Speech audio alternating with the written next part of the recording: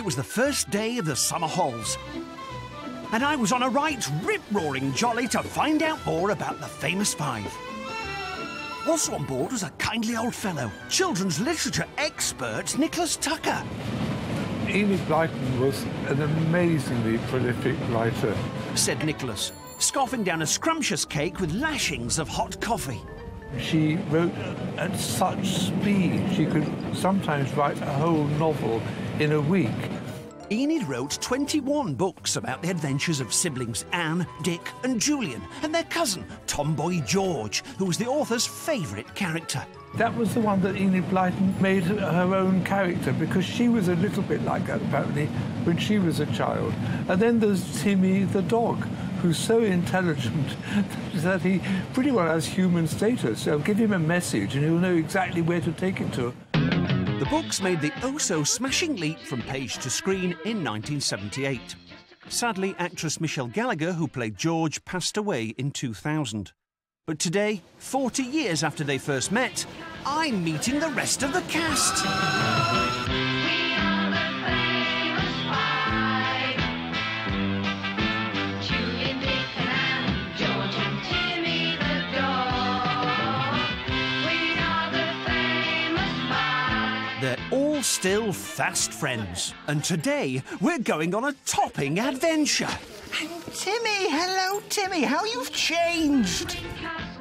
The series brought to life the adventures of all but 3 of the books. One of those, 5 Have a Mystery to Solve, featured Whispering Island, which good old Enid based on Bronwsea Island near Poole.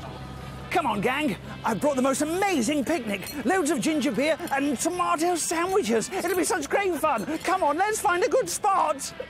We walked until our legs couldn't carry us and settled down in a craggy cove. What was it like being the famous five?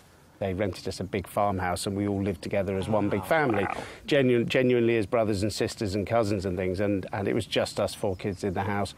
And we had some amazing fun, we had some amazing rows, and it was just like being a family. Friends? Friends! I don't mind telling you this, George. I'd hate to be your enemy. The sniffy old BBC had turned down Enid's book several times. Fortunately, ITV were more receptive. Are you coming to tea? At the time it was made, it was the most expensive children's television programme made in Britain. It has a sort of a gloss and a sheen to it. So what were your favourite memories of making the famous 5 TV series? They asked us if we could horse ride. And of course all 3 of us could. Yes. All of us. Yeah, well, we all said we could. I don't think any of us could, could we? So I was put on the producer's shoulders. And he sort of... And he did the action of a horse, and I was able to swing my head and didn't need to have a helmet. Unlike today, bothersome things like health and safety just weren't to worry. There was one episode where we were all on the roof. Jennifer and myself had to go over the railings, these balustrades. There's no ropes, there's no harnesses, there's just a camera crew and the 2 of us going, like, you know. And it was extraordinary to think that we were allowed to do that. I feel dizzy. After 2 series, they ran out of books to adapt, and the show ended. Marcus started his own business. Jennifer became a teacher, and Gary a writer and TV producer. Why do you think the famous five has endured for so long? They're such strong adventure stories. They got such a sense of freedom.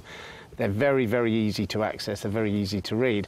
It works in any era you set it in, because the fundamental idea of 4 kids and a dog going off and having fun and having adventures, that's an eternal story. It doesn't matter when it's set. Kids will look at it and go, those people are having a good time, they're having fun, and they're being brave and they're solving crime. That never goes away. That's an enduring sort of trope of good writing. What makes the five so famous? Well, perhaps it was simply that we all wanted to be them. And today, 75 years on, we still do.